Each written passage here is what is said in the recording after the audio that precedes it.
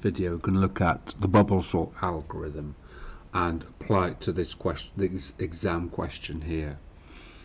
So what I've got is an array of numbers, and they need to get sorted so that they appear like this. So I've got the smallest is always going to be on the left hand side and the biggest number is on the right.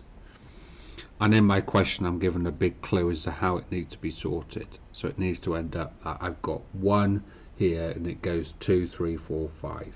So they're sorted in order there. So I've got these spaces in order to be able to do the bubble sort, and I need to fill in the gaps. So what I'm going to do is look at something called my first pass. So each time I do a sort, I make a pass. I pass through the numbers. So my first pass here.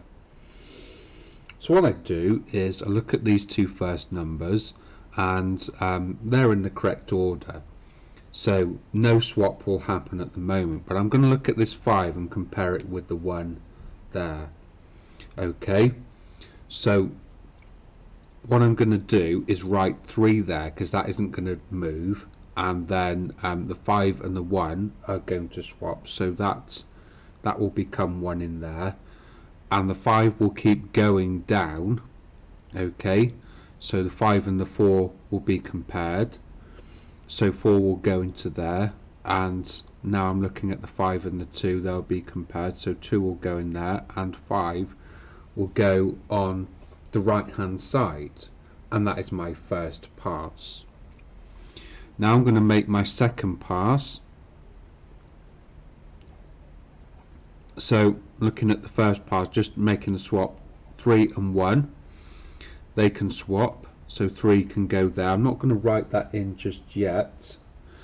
3 and 4, they'll stay the same, so now I'm dealing with the 4 and 2, they'll swap, so that will become 2 there, then 4, then 5. 5 isn't going to move now, 5 is in the correct position, so is 4 now, that's not going to move.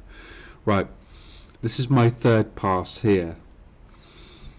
So 1 and 3, they're okay, so 1 goes there, 1's now in position, that's not going to move. 3 and 2, they can swap, so that becomes 2.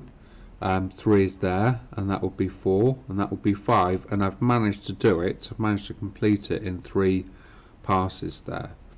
So I haven't needed to use all these spaces there. I managed to do it in 1, 2, 3 passes.